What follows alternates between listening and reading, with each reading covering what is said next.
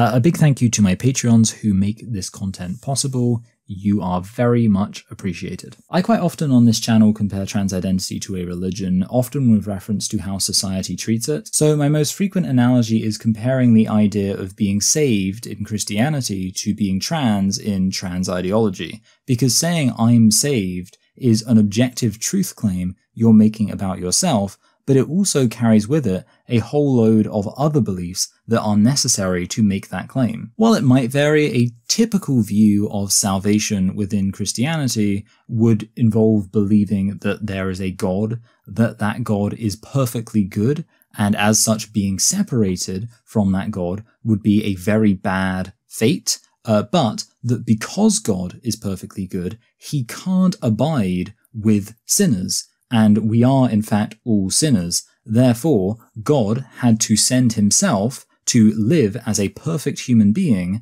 but despite being perfect and not having any sin, he then suffers a painful and humiliating death, and while he does that, and he's experiencing that unjustified suffering, he actually takes upon himself the punishment for all of humanity's sins, so God's justice can be satisfied by the sin having been punished. And now, as long as somebody isn't trusting in their own works and is trusting fully in the efficacy of Christ's sacrifice as a propitiation, I know I wasn't going to get that, for our sins, we can be saved. I guess you can tell with all that why I've timed this video to be released at Easter. Now, lots of people aren't going to believe all of that, and some people aren't going to believe any of it.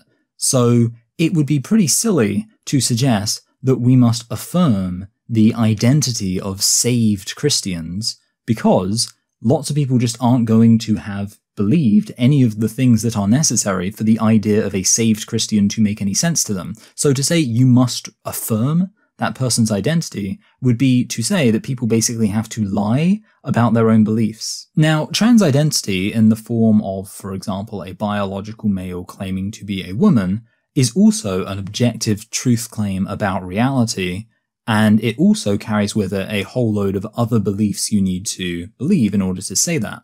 Now, I would like to explain what those beliefs are like I just did with Christianity, but that's not really possible because while the viewpoint in Christianity people might not believe it, it's at least coherent and you can actually explain it and explain the internal logic of it.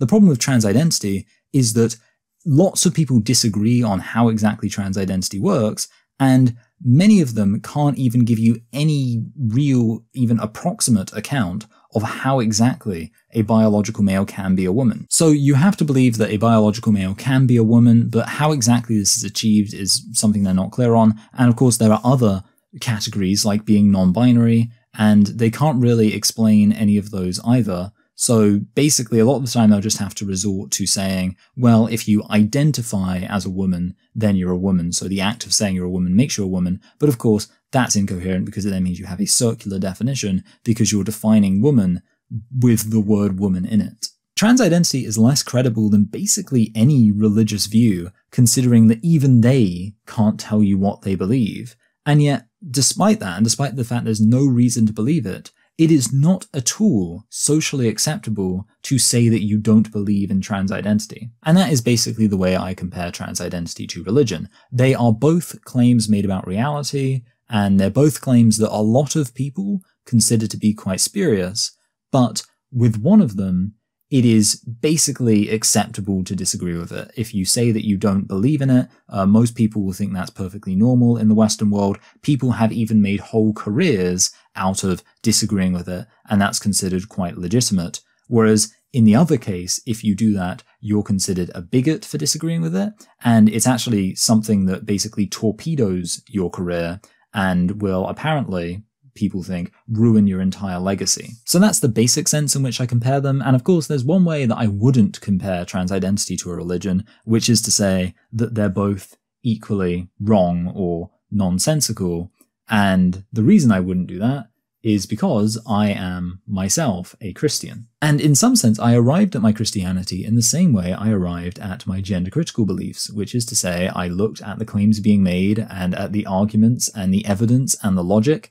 and I weighed it and thought, does this make sense? And in one case, in the case of Christianity, I thought this seems like something that is more likely than not true, while in the other case, I thought the arguments here are really lacking and I don't think I can believe this. But I can anticipate some people might be thinking there has to be some cognitive dissonance here. I mean, if I can accept the non-materialist elements of the Christian religion, why can I not accept the non-materialism of the claim that the categories of man and woman are defined with reference to something other than biological sex? Just in general, how can I reject trans identity by saying that it's not been sufficiently argued for and there's no evidence for it, and then accept Christianity when isn't Christianity just something that you take on faith when all of the evidence is actually running against it? Well, since it was recently Easter, I thought I would treat everybody to a brief overview of how these two distinct parts of my broad worldview intersect and play off each other.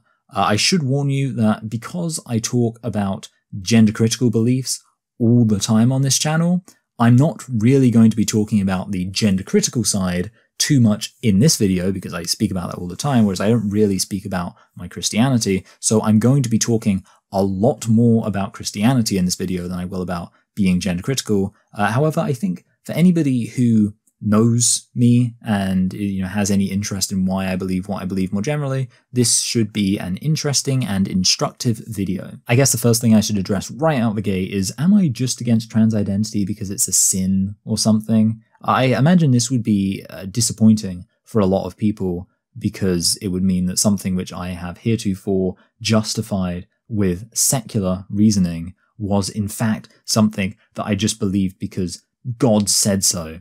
And that would be kind of dishonest because I've never really given that impression on this channel. And the good news is, I'm not dishonest. The reality is that that's not the reason why I'm against trans identity. Not only is it true that my secular reasons for opposing trans identity are sufficient that they would stand completely on their own, even if I weren't Christian, but also I'm not even sure there is a real Christian reason regarding sin to oppose trans identity. I mean, the ultimate reality is that trans identity is so nebulously defined that it would be quite difficult for the Bible to condemn it, especially considering the fact that the idea of trans identity has evolved so much and is so tied up with all sorts of cultural ideas that I don't even think the concept of trans identity existed in the first century for the Bible to condemn. The obvious thing people might point to is where it says God created humans male and female, but that doesn't necessarily go against trans identity. You could still say, well, he created male and female, but males can be women.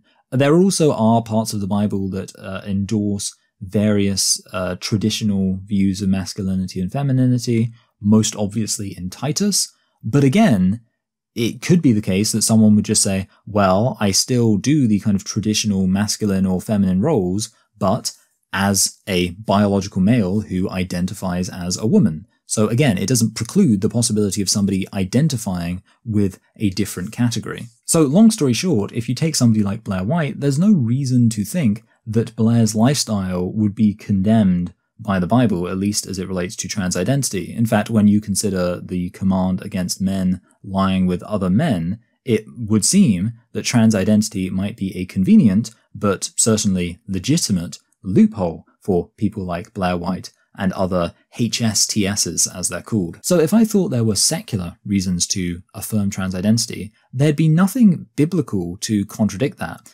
And this is before even getting into the question of whether or not it's always appropriate to just take the plain reading of the Bible. Even if we are just taking the plain reading of the Bible, there's no part of the Bible that, plainly read, says biological males must always be men and biological females are always women. In fact, I could point out that in Christianity there's 2.5 obvious exceptions to this idea. The Holy Spirit and the Father are both rocking he/him pronouns despite not being biologically male because they're not even human. And then of course there's Jesus, who was initially the same, neither biologically male nor human, although he did eventually through the incarnation get his adult human male status. Although this isn't that significant because obviously God is going to be an exception to a lot of things. He's quite an exceptional being. He's the only being that we know of who is 3 persons, And for example, Jesus is the only human we know of who was 100% human and 100% God. So yeah, we should expect to see lots of exceptional attributes for God. So all in all, taking all of the sins that we might think there are from a plain reading of the biblical text, none of them would suggest a problem with being transgender. So you might think this video would be over then. If the Bible doesn't say anything about trans identity, surely my views on trans identity must be unrelated to Christianity. No, I actually think there is a significant connection, several significant connections, but they're just indirect. And I think it makes sense to start with the connection that is in some sense the initial reason why I'm actually gender critical in the first place. See, when I was at university, I was an atheist, and I actually challenged myself to learn a lot about different religions. In fact, rewind further, I used to be an anti-feminist, and I challenged myself to learn a lot about feminism to, see if I could learn something that would change my mind, and it did. So I thought, well, let's try now doing that for my atheism and challenge my atheism by learning about Christianity and other major religions. But in the back of my mind, I thought, well, let's try to motivate my research by having a core kind of guiding principle for it, which is, if I did believe in God, what religion would I think was convincing? Because I was worried otherwise I would just kind of be reading it and I would kind of just zone out, because I would think to myself, well, okay, that's interesting, but I don't believe in God, so blah, blah, blah. I thought, well, if I did believe in God, what would I be looking for that would convince me that this religion is right about God? And obviously I didn't study every single religion ever, but I looked at the big ones, and obviously a very big religion is Islam. So I studied that. And let me tell you, Islam is a mess. It's a disaster. And when you look into it with that kind of idea of, well, let's imagine that I believed in God and I wanted to find out about God and see if there was a holy book or whatever that could convince me that it's right about God. When you look at it through that lens, Islam is even more of a mess. Now, I don't want to get into that in this video. This video is not going to be wanting for length, but there are historical critiques, literary critiques, logical critiques, theological critiques, and of course, moral critiques. And there's just one that I would like to talk about for this video. Surah 9:29 says, "Fight those of the people of the book who do not truly believe in God and the last day, who do not forbid what God and his messenger have forbidden, who do not obey the rule of justice until they pay the tax promptly and agree to submit." You might have heard of that verse before, but chances are you've probably heard some, hand-wavy explanation from Muslims about, context and whatever else, and you thought to yourself, well, I guess that makes sense. I mean, aren't all religions kind of just pick and choosy? You just take whatever you like, and it's not as if everybody follows all of the commandments of their religion, whatever religion they belong to. So I guess we can just say that that's something that, Islam commands, but Muslims are basically at liberty to come up with these hand-wavy explanations for, where they basically pretend it doesn't exist. But let's say you set yourself the goal of actually learning about Islam, so you didn't just want to accept a hand-wavy explanation. Well, the first thing you'd probably want to do is read the rest of the passage, and you would find, just a few verses later, verse 32, "They try to extinguish God's light with their mouths, but God insists on bringing his light to its fullness, even if the disbelievers hate it." Just so we're all clear, let me present what I think is a pretty obvious plain reading of that text. First of all, it's not saying that Muslims should kill all non-Muslims, absolutely not. But what it is saying is that Muslims should subjugate non-Muslims such that non-Muslims are no longer comfortable criticizing Islam, because that would be extinguishing the light of God with their mouths. And of course that is utterly incompatible with a liberal country where people should have free speech to criticize any idea. So if you were in Saudi Arabia or Afghanistan or Malaysia and you started criticizing Islam in a way that could draw people away from it, then you would be trying to extinguish the light of God with your mouth. And Muslims are commanded to fight you until you feel subjugated because you're doing that. So maybe they'll warn you, and then maybe they'll arrest you, and then maybe they'll torture you, and they might give you time to say, okay, are you subjugated yet? Are you going to stop? Because we have to fight you until you're subjugated as a non-Muslim. And obviously, if you then continue to say, no, I'm not a Muslim, I think Islam is nonsense, and, you know, I should be a free person who's free to express my thoughts and my beliefs. And, you know, as a free person, I have to criticize this book because I don't think it's accurate. And I think Muhammad's a false prophet and the Quran is a false book. Well, if you keep doing that, you're showing that you're not subjugated. Muslims have to keep fighting you until you are subjugated, until you stop trying to extinguish the light of Allah with your mouth, or the light of God, I should say.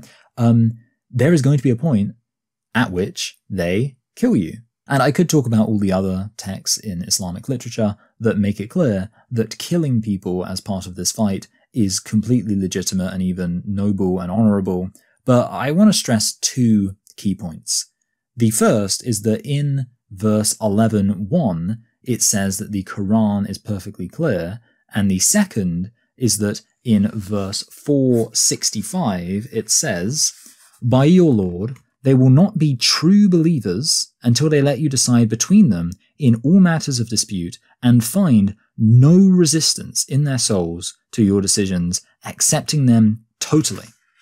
So not only does the Quran claim to be perfectly clear, so you can't really try to argue, well, it doesn't really mean what it means, but to even be in a position where you are wanting to try to find some alternative reading, it would have to be true that you have some resistance to the plain reading. And that you have some resistance, according to the Quran itself, would mean you are no longer even a true Muslim. And finally, there's this one hadith in Al-Bukhari in 3651, which basically says, you know, Muhammad's asked, what is the greatest generation of Muslims? And Muhammad says the first generation. And he's asked, okay, well, who's the second best generation of Muslims? And he says the second generation. And he's asked, who's the third best? He says the third generation of Muslims will be the third best. It seems to imply that basically Muslims are just going to keep getting worse and worse and worse. And the most faithful Muslims will be the first Muslims who, you know, were originally the followers of Muhammad. And then it's just going to get worse and worse. So that pretty much precludes the possibility of any novel reading of any part of Islamic literature. So as far as I'm concerned, if I'm going to have a conversation with a Muslim, before we have that conversation, that Muslim needs to admit that they think that I should be subjugated until I am no longer free to criticize their beliefs, because there is nothing else they can possibly believe from, you know, those verses I just read, based on what, you know, the other verses indicate about how the Quran is to be read and understood. Otherwise, they'll have to admit that they are not a Muslim. Because the only other alternative is that they claim to be a Muslim who rejects everything that Islamic literature says. And at that point, they're a liar, and I'm not interested in speaking to liars. You might be wondering how this relates to me being gender critical. It's actually quite simple. Once I realized this, I realized that the common narrative you are told from the, you know, kind of progressive left, that Islam is just perfectly viable as a part of the wonderful patchwork of multicultural religions, just doesn't work. It doesn't make sense. Islam is actually incompatible with living in a free, liberal society where people are able to express their, you know, issues with certain ideas. So once I realized that that progressive idea was a myth and it couldn't actually be justified, I started to think, what other progressive ideas that I've accepted are in fact wrong? And that led me to then think, hey, you know, I've kind of always had these doubts about the trans identity thing, like I've never really understood it. Maybe I should consider the idea that that is actually also a nonsensical idea that's in fact a myth and isn't justified, and well, here we are. But I'm sort of putting the cart before the horse here, or at least half a cart before the horse, because, you know, it's not just progressives saying, well, you know, you can read Islam this particular way, which of course is wrong, but what they might say is, well, the reality is all religions have this problem. So if we're going to have any religion in society, we need to accept the idea that all religions just have these big problems that make them fundamentally incompatible with a liberal, tolerant society, and none of these religions can reasonably be reinterpreted any other way. So we have to, therefore, if we're going to accept any religion, accept that Muslims are allowed to say, well, I just ignore these parts of the Quran I don't like, and I even ignore the parts of the Quran that say that if you ignore parts of the Quran, then you're not a true Muslim, and I am in fact a true Muslim, despite rejecting all that stuff. But, I mean, is this true? Does Christianity have any part of it that would make it incompatible with a liberal, tolerant society? Well, not really. I mean, Jesus Christ is the pattern of conduct for Christians, and he was tortured and executed for his beliefs, for what he said about who he was. So the idea that Christians, there's any expectation that Christians can use violence and the state to silence dissenting voices would not seem to be even allowed for in Christianity, never mind explicitly and inescapably commanded. But let's imagine just for fun that verse existed, and there was a verse that said we should subjugate those who try to extinguish the light of the gospel with their mouths. Well, would we be forced to interpret just the plain reading of the text from that? Does the Bible claim to be perfectly clear in the way the Quran does? Well, no, it doesn't, basically. There is one verse, 1 Corinthians 14:33, which says that God is not the author of confusion, and many people misunderstand that verse and think that's saying, well, God's not the author of confusion, therefore nothing in the Bible can be confusing. That's actually talking, 1 Corinthians 14 is talking about church discipline and the way that services should be structured, and it's basically saying that the organization of the services should be structured in a way that isn't confusing. It's basically talking about chaos when it says confusion, not how clear something is. Just that you shouldn't have everybody shouting and screaming and there's no order to the service. And that's what it means when it says he's not the author of confusion. He's not the author of chaos, of anarchy, of discord. Indeed, on the contrary, in Matthew 13:13, Jesus actually specifically says that he sometimes preaches in parables so that it will be confusing, so that people are forced to actually think more deeply about what he's saying. And with this said, it's not surprising that the Bible actually does seem to encourage Christians to think critically about the Bible. In 1 Thessalonians 5:1, it tells Christians to test everything and to only hold to that which is good. In 1 Peter 1:10, it talks about the prophets who inquired and researched diligently to arrive at the conclusions that they've reached. There doesn't seem to be any reason why we should think it's unchristian to interpret the Bible with a skeptical lens and to look beyond the immediate plain reading of the text. And there's definitely nothing in the Bible that talks about the earliest Christians being the best Christians, so for all we know, it's completely legitimate to suggest that the correct interpretation might appear now or in the future, and there's nothing in the Bible that would suggest that would be, a wrong thing or an impossible thing to happen. All this is why, despite the fact that earlier I presented the plain reading of the Bible as validating the ideas of traditional masculinity and traditional femininity, and also condemning homosexuality, I do, in actual fact, think that there is a lot of cultural context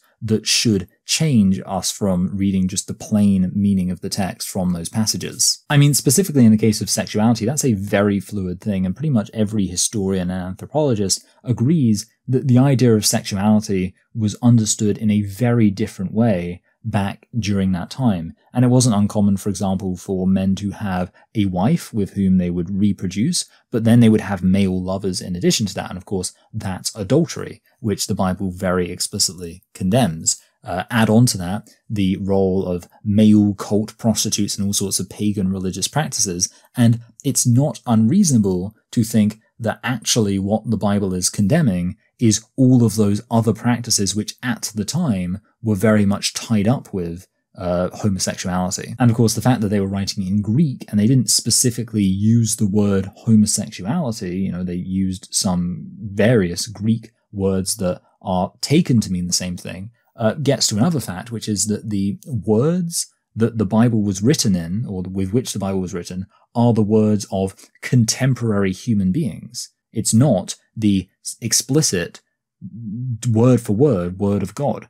Rather, it is the word of human beings who were inspired by God. And this is in contrast, of course, to the Quran, where anything it says, that was exactly the exact words that God dictated, supposedly directly, or I should say, via Gabriel, dictated directly to Muhammad, supposedly. I think there are actively good reasons to read the Bible in an LGBT affirming way, but the main point I just want to stress is that, if nothing else, based on the way Christianity presents itself, it's clear that we have the option with a lot of these passages of reading them in various ways where there is some interpretation to be done and some consideration of context, and that's simply not true of the Quran. So when you put all this together, you realize that this idea of like context and reinterpretation as this kind of one-size-fits-all thing where it just applies equally to every religion, and if you're going to accept it in one case, you have to accept it in every single case, this is a nonsense idea that doesn't stand up to any scrutiny, and the only people who actually believe it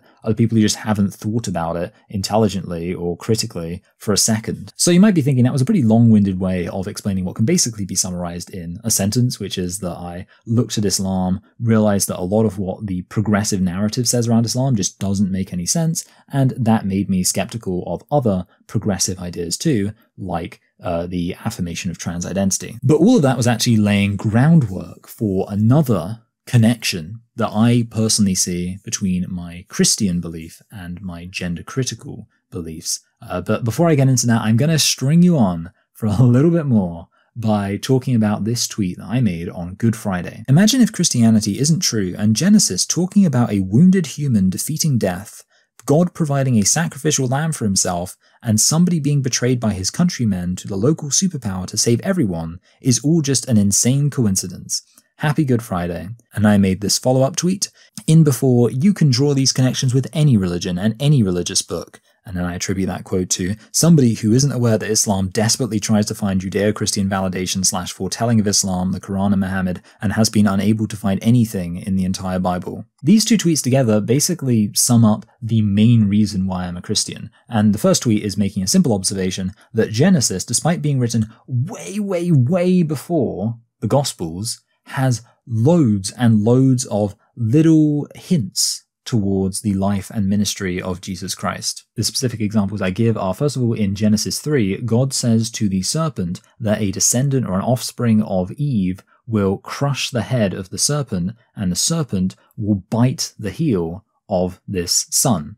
And obviously, you can very easily read this as the serpent represents death, which is a consequence of human rebellion against God, and the son of Eve represents Jesus, who was of course born of a virgin, so he didn't have an earthly father, so it makes sense to understand him as specifically a descendant of Eve, who was the original woman, and he of course crushed the head of death by dying on the cross, but was in turn wounded by death and human rebellion because he was executed by secular authorities, of course, when he was crucified. Then in Genesis 22, we have the story of the fake-out sacrifice of Isaac, and as they're walking up the hill, Isaac says to Abraham, hey, we've got all this stuff for a sacrifice, but we don't have a lamb.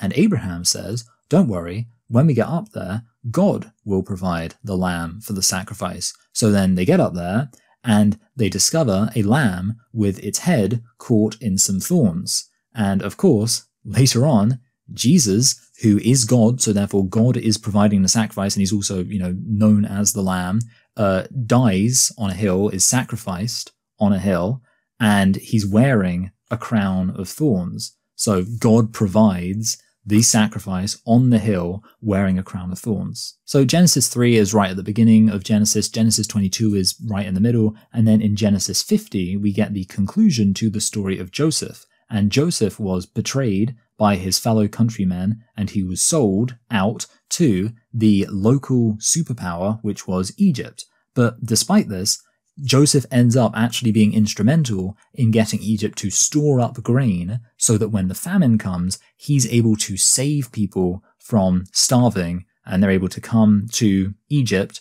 for, salvation from the famine. And Joseph says in Genesis 50, as for you, you meant evil against me, but God meant it for good, to bring it about that many people should be kept alive as they are today. Of course, Jesus Christ was betrayed by his fellow countrymen to the regional superpower, and despite that being a very evil thing that happened, God does end up using that for good, to save many people. So that's point one. Just in Genesis alone, we have these obvious foreshadowings of Jesus' life. And these aren't like twisted analogies where you have to really kind of manipulate them and, ignore some things and really hyper-focus on other things. No, just a plain reading of these stories. And you're like, oh, this is pointing towards Jesus, obviously. Now, you might be thinking, well, so what? Okay, sure, you've got these connections in Genesis, and, obviously there are other connections throughout the Old Testament kind of foreshadowing Jesus, and I didn't want to get into all of them because I wanted to give full attention to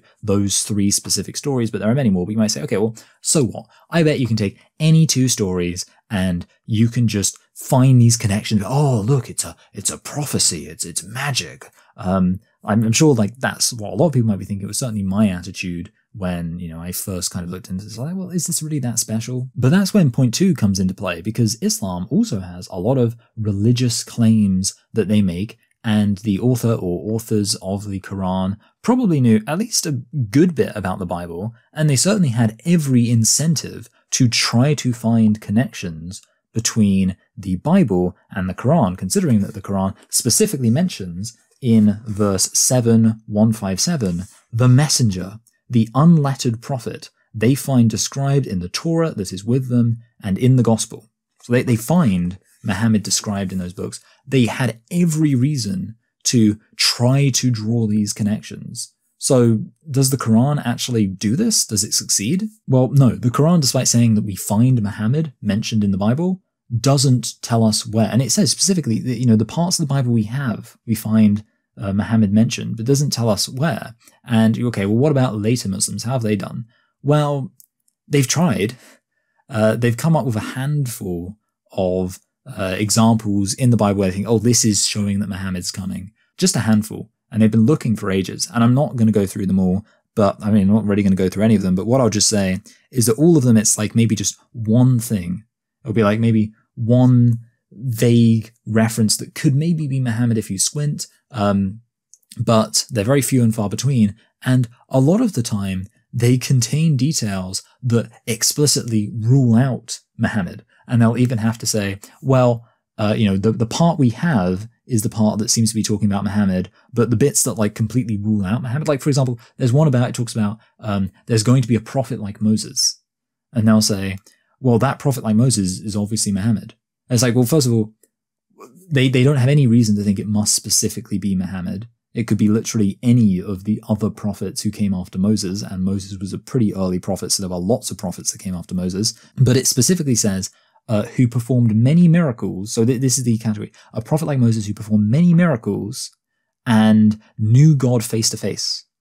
Now, Muhammad famously didn't perform many miracles at all. There's only, I think, one major miracle attributed to him, which is that he supposedly split the moon in half at one point. Okay, that's not many miracles. But the other thing is that he didn't know God face to face. According to the actual story, Muhammad received the Quran from the angel Gabriel. Moses received the Torah, according to the kind of traditional idea, from God face to face. So even the two things, and these are the only two things they say that they're like, this is what makes the prophet like Moses. He performs lots of miracles and he knows God face to face. Neither of those two things are true of Muhammad. And I suppose actually I should say sorry, I'm going off script, but it's hilarious. Because I'm kind of like, well, the Quran doesn't tell you. The unlettered prophet, I'm not going to remember where it is. I think it's Jeremiah. It could be Isaiah. But basically, there's a specific part where it talks about a prophet who's illiterate. And that's what it means when it says unlettered. It means an illiterate prophet. Here's the thing. The illiterate prophet in the Bible is actually given as an example of Israel's rebellion. It's talking about how Israel's become so spiritually stupid and blind that they're no longer able to read the Bible. And therefore, there's this hypothetical example of a prophet who can't even read. And that's supposed to show how stupid Israel is, that they've completely fallen so far away from God's word that their prophets can't even read the Bible. And there's another prophet who's somebody who can read the Bible, but he refuses to do so. And it's reached a point now where even though that is the most obvious connection between the Bible and what it says about finding an unlettered, illiterate prophet in the Bible, most Muslims won't even like claim that that's what it's referring to, because they're smart enough to realize that claiming that the Quran is referring to a hypothetical prophet who's given as an example of Israel's stupidity and disobedience is probably not a good move if they want to validate Islam, even though that's very obviously, when you look at the language, what the Quran is probably talking about when it says that we find an example of an illiterate prophet in the Bible. It's the illiterate prophet who's literally given as an example of how stupid and morally blind and corrupt Israel has become. I might find the verse, actually. Okay, so it's from Isaiah 29, and it starts, like the main bit starts at verse 9. It says, "Astonish yourselves and be astonished. Blind yourselves and be blind. Be drunk, but not with wine. Stagger, but not with strong drink. For the Lord has poured out upon you a spirit of deep sleep, and has closed your eyes, and covered your heads. And the vision of all this has become to you like the words of a book that is sealed. When men give it to one who can read, saying, 'Read this,' he says, 'I cannot, for it is sealed.'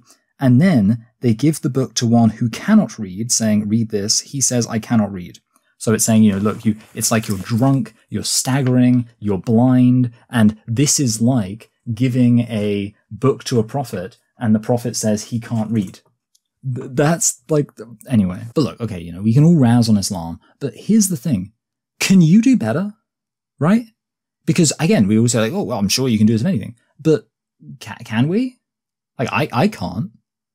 Like, I look at the way that the Old Testament just sets up all of this stuff that's written by dozens of different authors across hundreds of years. And it's all setting up this stuff. And it's, not just the fact that it's all these little hints that kind of work towards the gospel, but then the fact there's nothing in there that would theologically contradict anything that comes later. Can you even imagine that you would be able to do something like that, to just like take any book, whatever it was, it can be the Bible, it can be whatever, and just come up with a story that works perfectly in a way that is not only hinted to multiple times with all sorts of, stories that can readily be read as kind of parallels with this kind of new story you're adding, but doesn't contradict the previous kind of story with all the different commands and stuff and theological truths contained within on any point. I like to think of myself as a rational, reasonable person who says, well, let me just think, what is the explanation that makes the most sense? What am I compelled to believe as somebody who always tries to follow where the evidence and the facts and the logic lies? I can't read the Bible and say, oh, this is just, it's just a coincidence. It's just kind of like magic or whatever. Well, again, I can't say magic, right?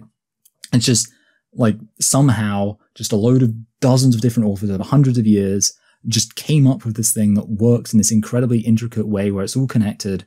No, I can't do that. I have to say, no, this must be come from some source that has a greater purpose that is above the authors.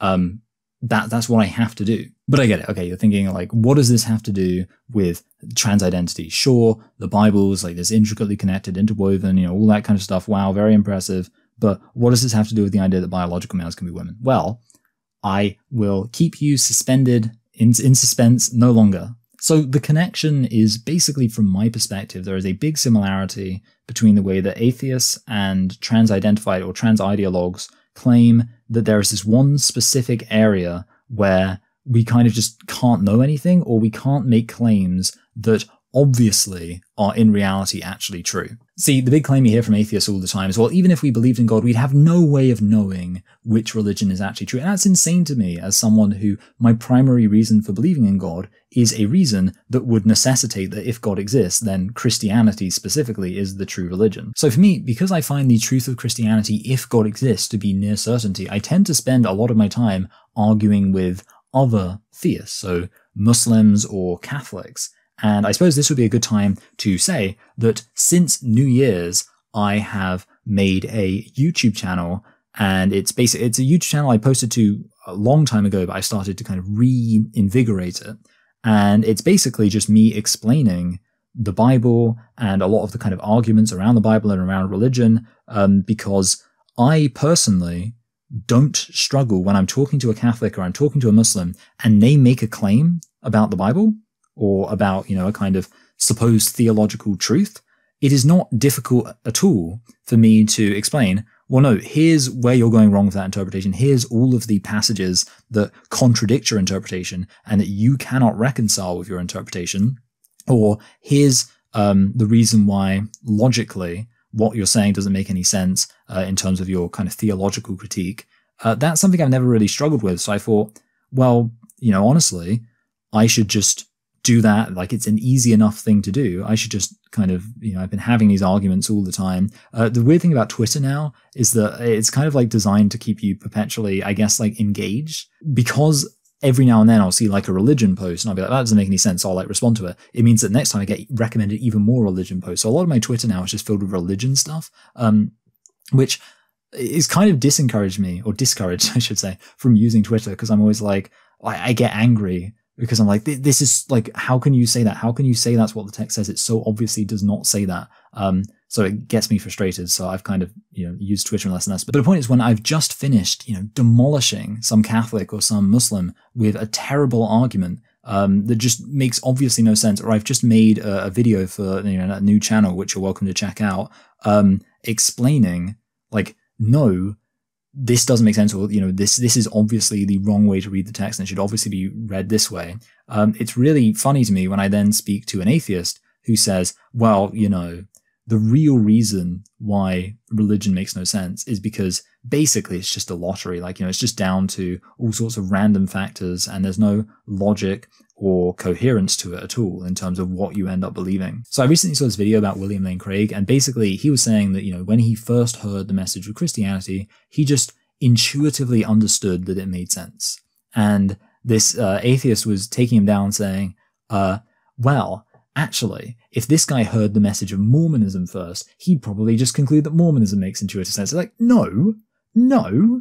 You wouldn't hear a message that says, oh yeah, turns out that there were white people who lived in America 1,000 years ago, but then they all died and they left behind no architectural evidence for it whatsoever, except for this one book that can only be read by a guy who was like a known con man. And he said, well, I've got this information. The only logical thing is for me to get a load of wives so I can sleep with lots of women. And isn't it convenient that this religion that's based on just these books I found and nothing else happens to validate everything that would make it great for me to, live my life in the perfect way that I want to live it. Wonderful. Isn't that fantastic? To suggest that someone would like I can't get my head around the idea that someone would be like, well, yeah, obviously if you hear that, then you're just as likely to find that intuitively compelling as you are to find Christianity. It's such a obviously like contrary to reality thing to say. And basically, when I see trans activists say things like, well, if you say a biological male can't be a woman, obviously you have to conclude that a black person, like a black female, can't be a woman. Like, obviously, like, how could you possibly say that a biological male can't be a woman and then say a black female can be a woman? And, they say all sorts of other stuff like, nothing's a binary. You can't define any words properly. There's no actual definitions for anything. Truth isn't real. Biological sex doesn't exist.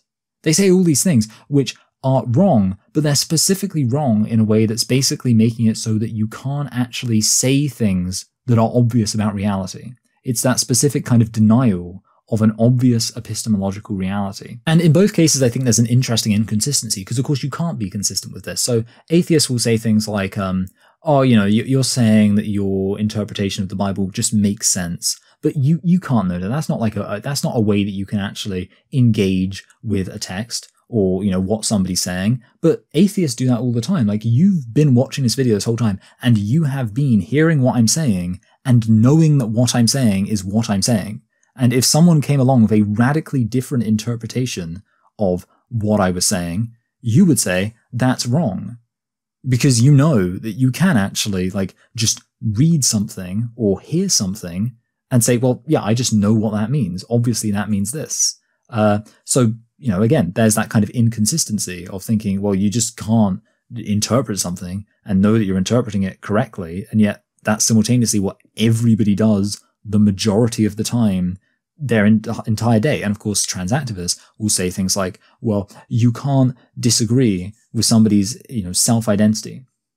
But trans activists will hear people make claims all the time and will be able to say, well, that claim's either true or false. And they don't make an exception if someone's making a claim. You know, if I say I'm 10 foot tall, trans activists will know that that's not true, even though it is a self-identity claim. I'm claiming that I am 10 foot tall. Trans activists know that's not true. So there's that inconsistency again. And I guess one of the reasons for that kind of connection is that both religion and the kind of proper use of words are both sort of nebulous concepts. They're not really about empirical reality. You're not going to, you know, kind of just through the scientific method discover which religion is true. And likewise, you're not going to look under a rock somewhere in a molecule formation and find the kind of engraved definition of woman there. So in both cases, we kind of have to look at it holistically and look not just at the kind of empirical stuff, but also philosophy, anthropology, things like that. How was the word woman used historically? What was the implication of that? How is it used now? What reasons are there why we should look at it differently? Similar kind of questions for religion. What claims is this religion making? Does that line up with what we know based on secular evidence or secular logic? Are there claims in the text that are just obviously incorrect? These are things that you want to look into, and then you kind of want to think, well, what also is the text trying to say? For example, you know, obviously the Bible has something about pi being exactly equal to 3. Well, that's because it's not a maths textbook, so that would be an example of where there's an error, but it's not, like I say, a maths textbook. But the point is, in both cases, despite it being like nebulous and there being all these challenges, you can actually just look at it and say, hey, you know, biological males can't be women. And you can also look, yeah, sure, it's complicated, right? Like the Quran's long, the Bible's longer.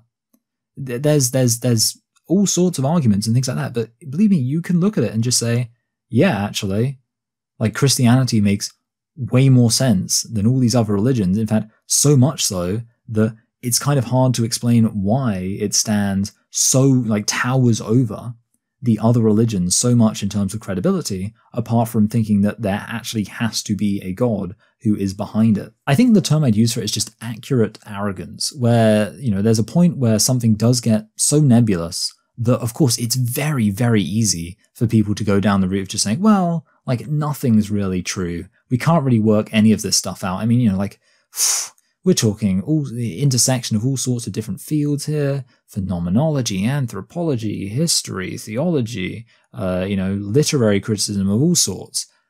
It's just impossible. And it has to be a point at which you can say, no, I can survey this landscape and I can hear what people are saying and I can evaluate what they're saying. And I can say, no, you're wrong or you're right. This is what the truth is. Biological males can't be women. Christianity is true. And I'm not saying like, oh, well, if you recognize and like agree with me about what I'm saying about, you know, how we can just look at how it makes sense to use a word, and there is like a reality to just how it makes sense to use the word woman, and it's not including biological males. I would imagine, you know, if you're a fan of my channel, you agree with me on that. I'm not saying that you must therefore agree with me on me saying, you know, on a similar kind of nebulous question of like, well, what does it mean for religion to be true? Questions like that, where you will get people who just say, oh, you know, we can't really know anything, similar to the kind of trans identity thing. I'm not saying you have to agree with me on that, but I hope you can at least see how, from my perspective, as someone who it's just like obvious that biological males aren't women, and it's obvious that, like, no, you can look at Christianity and recognize that it is different from Islam, which, you know, I showed you how like ridiculous the claims of Islam are. Like with the whole, oh, we find Muhammad mentioned in the Bible. The Quran itself says we find Muhammad mentioned in the Bible. It's supposed to be the word of God. If it's wrong on that, how can anyone take it seriously as a religion? But like, that's the thing. And it's like the second largest religion in the world, perhaps going to be large again nominally. I don't actually think, like, you know, these kind of self-reported things, I don't really think there's like over 1 billion like real Christians. But, you know, self-reported, it's the largest religion in the world. It's obviously wrong. For me, that's significant. And it's like, this isn't like, oh, it's obviously wrong, but aren't all religions obviously wrong? Don't all religions have... No. It's wrong in a really significant sense. And I hope you can at least understand that from my perspective as someone who sees that, this is just... And a lot of other religions are just wrong in obvious ways. Ways that Christianity is not wrong. But from my perspective, there is actually a similarity there. And it is something where I do view it as a kind of arena where I'm having to think about the situation in similar ways for both cases. I also think the concept of presuppositionalism casts some interesting light on the connection between religion and transidentity. I guess, first of all, we probably need to explain what presuppositionalism is, because a lot of people seem to think that it's basically just, well, if we assume Christianity is true, then Christianity is true, or something to that effect. No, that's not what it is. Imagine an atheist and a Christian are debating, and they're both trying to make points to convince each other. A presuppositionalist looks at this, and they say, hold on a minute, why are we having a debate as if we're just accepting that a debate is the logical starting point? Because a debate isn't a logical starting point, because a debate is presupposed upon other beliefs. Those beliefs being that there is such a thing as truth, that we can discover truth, and that we should want to discover truth. So why is having a debate the accepted first step in discourse between Christians and atheists? Shouldn't the first step be to look at whether the belief systems and the worldviews of these two points of view even allow for the presuppositions that underpin, the utility of a debate to exist in the first place? So when you look at Christianity, Christianity believes that God is truth. So obviously, Christians believe in truth. Christians believe we can know God, which means we can know truth. And they believe that we should want to discover God, which means we should want to discover and understand truth. An atheist, on the other hand, believes there is no conscious agent behind our existence at all. We are basically just molecular accidents. So it's going to be much harder for an atheist to justify the presuppositions that truth exists, that we can know it, and that we should want to. So a presuppositionalist is basically asking, well, why should I debate your worldview when your worldview isn't even capable of justifying the beliefs that are axiomatic to the function of the debate in the first place? And presuppositionalists sometimes get annoyed at evidentialist Christians because they feel like the evidentialists are letting atheists get away with something. They'll say, hey, why are you debating with these people and providing them evidence when they're not even capable of explaining why, in their worldview, any of what you're doing actually makes sense or has any value? Now, I'm personally not a presuppositionalist. I'm an evidentialist. I think that the Bible is good, strong evidence for the existence of God. But I do think presuppositionalism is interesting, and I definitely kind of get secondhand embarrassment when I see atheists who think that presuppositionalism is just the belief that if we assume God exists, or, assume Christianity is true, then it is. But the other reason I find it interesting, as you might be already anticipating, is that presuppositionalism basically says that the problem with atheism is that atheism can't justify the beliefs that truth exists, that we can know truth, and that we should want to know truth. And you might have been noticing that over recent decades, even as much as recent centuries, the Western world has been becoming increasingly atheist. And it's hard to ignore that in even more recent decades, there has been a growing movement of people who do think that there is no such thing as truth, that we cannot know truth, and that even if we could know truth, we shouldn't want to know truth. These people are the postmodernists, and they are the kind of people who've given us queer theory and transidentity. So maybe that is something to think about. And I want to say one final related note, which is that when I posted the kind of tweet that I already mentioned about, the connections between Genesis and the Gospels, I got a reply from somebody who follows me, but I think they're a trans activist. I do have a few kind of trans activists who follow me on Twitter, which, well done. They're broadening their mind to other points of view. But they replied saying, I couldn't imagine caring about any of this. And to me, that's insane because, okay, look, whether you believe in God or not, surely if God exists, that's important. Surely that would matter.